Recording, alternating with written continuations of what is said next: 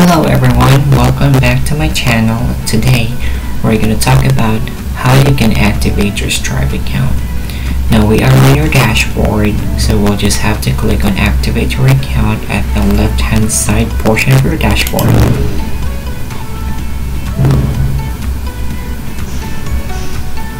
And there you go. Let's first talk about the business details. As you can see, you'll see here the country. And as you may know that Stripe is actually supporting 31 countries, and if your country doesn't fall within the 31 countries that Stripe supports, then you can actually use Stripe Atlas. So let's say for example you want to activate your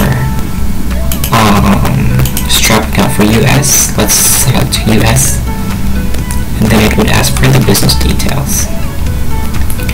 Now, for the type of business, it would automatically show here what are the official or recognized business entity in the country. So you have corporation, you have individual, the limited liability LLC, non-profit organization, and partnership. For the requirements, it would also depend on what type of business entity that you are in. Now, as you can see, the individual sole proprietor or the single member LLC, you may use your social security number as your EIN if that's what you use to register your business into IRS. Right, so as soon as you finish entering your business details, let's now go to your details as a sole proprietor. Now you can enter here the whole legal name, first and last name, your job title, if you own 25% or more of the business, if you're a CEO, or if you have any significant responsibility for that specific.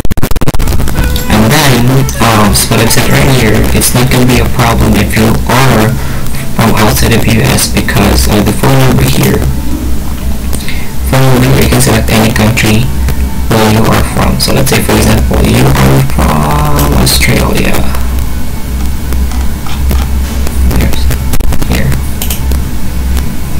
And then type in your phone number, your date of birth, and the last 4 digits of social security number. So as you can see, so since it asks for a social security number, and since you're not from the US, so you don't have a social security number, but you can actually just put 4 nines here on this page.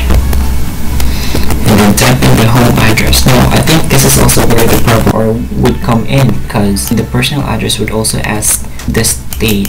So since you selected US for this Stripe account, and it would also ask for your home address in US, but you can just actually use for the meantime business address just for the meantime, and then you can just give supporting documents or whatever documents being asked from you by Stripe to confirm your identity.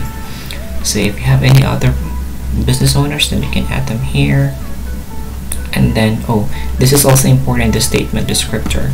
So the statement descriptor would actually be the description that your customer will see on their bank statement. So it's very important, okay?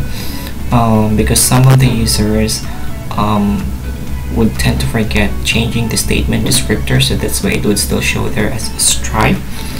And then the customer would confuse as to who are they going to contact. Is it really Stripe or is it really your company? But we need you to really change the statement descriptor so that it would not cause confusion to your customers.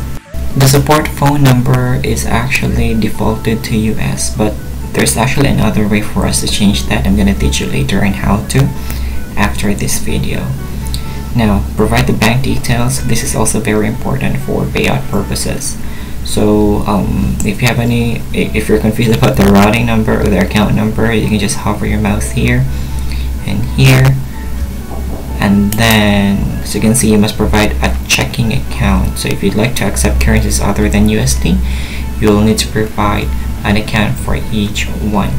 But I'm also going to teach you on how to check what are the currencies that you're able to accept as a payment, and what are the currencies that you're able to when you pay them out, depending on your country. Okay, and then click on the, of course here in this part, you can actually select either you want to get a text message for two-step authentication, or you want to do Google Authenticator, and then submit your application. Now some of the countries, they would actually getting trouble on this part here, because when they click on submit application, they would actually get a prompt that they need to set up two-factor authentication, but when they go to the bottom of the page, this part here is actually missing. But there's again another way for us to set up the two-factor authentication, which I'm going to teach you later on. So after you're done with everything, just click on submit application. Just so you know that getting a Stripe account is free. You don't need to pay anything. You can even, if you just want to test everything out, then you can just have this test account being not activated. You don't have to pay for anything, because Stripe would actually charge you on a per successful transaction. I'm also going to teach you on how to check your pricing depending on your country. Alright, so once you're done, you'll just have to wait for any correspondence coming from Stripe for whatever documents that they need from you. Let's say, for example, most importantly, if you're actually from outside of US, because we're having US here as an example. So if you're outside from US, they might ask for other supporting documents that confirm your identity. So you just have to wait until your account is activated. So once you submit your application, you can actually start accepting payments, setting up your account and everything. However, you won't be able to pay the payments out. I mean, you won't be able to pay out those payments not until your account is fully activated.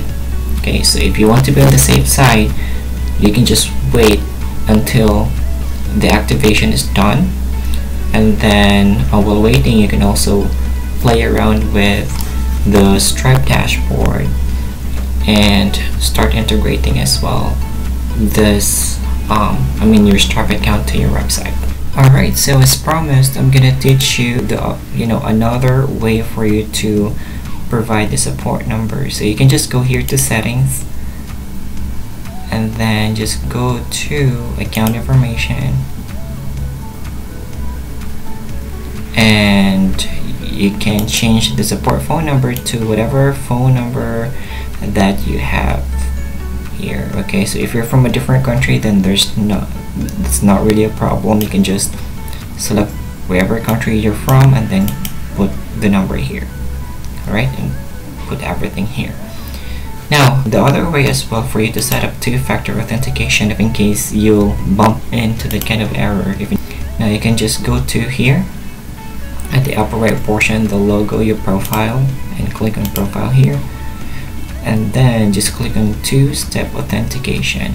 So click on add authentication step, and same thing, it would ask you if you want the phone verification or Google Authenticator.